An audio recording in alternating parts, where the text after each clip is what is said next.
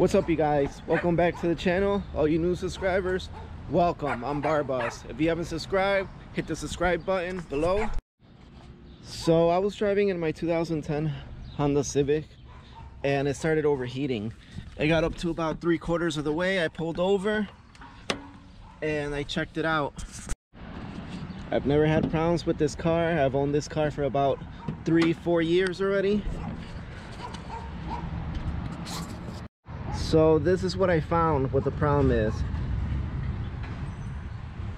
I've never had issues with this, but it seems not this hose, but the bottom radiator hose. As you can see, this clamp is way different than this clamp. This is the OEM one. That one is not OEM. So basically it was starting to leak from the top. Another thing that I noticed is that this hose doesn't belong to this car. When I got this car, whoever sold it to me replaced this hose with a different hose. They cut it on top and they slapped it in here, and it's lasted 3 to 4 years already. So what I'm gonna do is I'm gonna replace both of these hoses, and while I'm at it, I'm gonna change the oil to this car.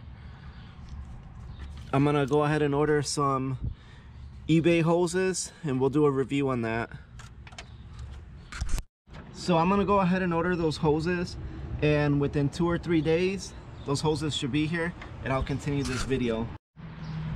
What's up, guys? So it's been a few days and check it out. This is what I ordered.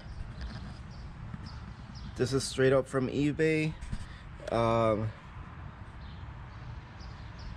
G Plus performance parts.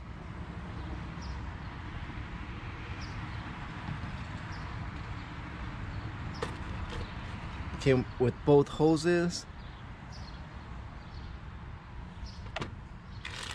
The only bad part that I don't like are these little hose clamps, and I don't like them because of all these little things that they have right here, these little holes on the side.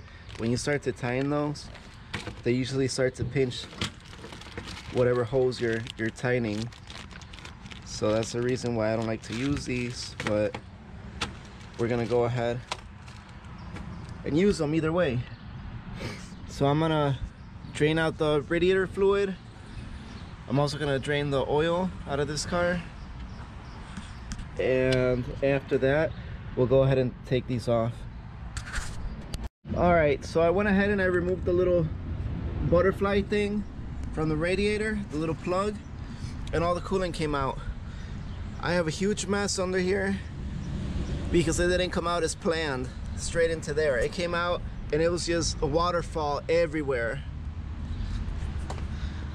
I did take off the cap also, which didn't really help. It did help with the flow, but it didn't help with the fact that I needed it all to go into that container that's under there.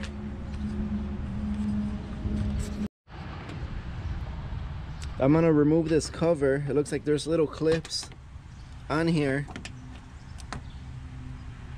2 clips.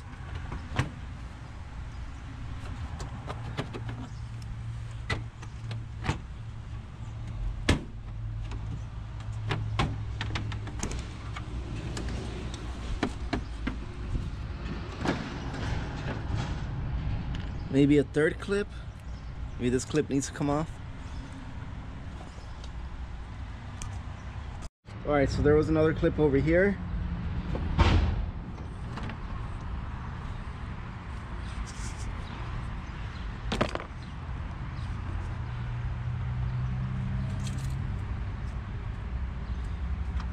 Alright, so we're gonna remove this clamp that's right here and this clamp, and that should release our top hose. I'm gonna go ahead and do that right now. Alright, so I slid this one down and I popped this one out, and this one's kind of a pain, so what I'm doing is, so I'm just pinching it with this, and there you go.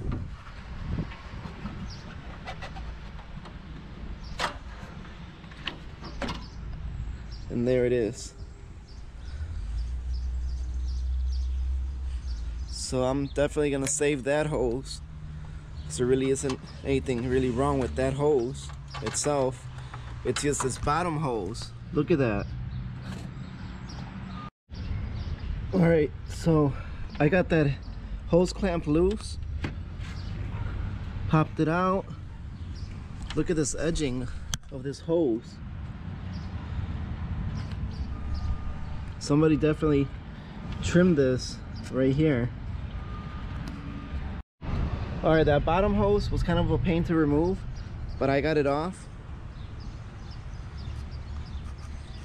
And I'm comparing these side to side, and I'm not sure if I'm supposed to trim this.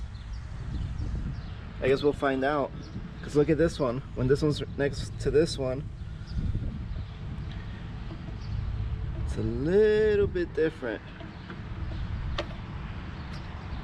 Just the angle of it at the ends. Alright, so I went ahead and I wiped all these entrances up with paper towel.